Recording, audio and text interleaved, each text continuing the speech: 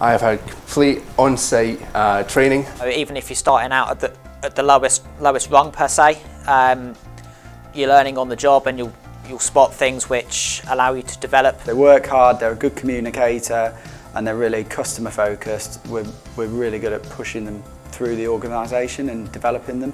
They give you the in-house training, plus there's also external opportunities to further yourself, and there's also a range of different jobs within the company that you could target yourself for. I had to go through a long training course and stuff to be able to get to the level that I am, and the support of the team as well to get me there.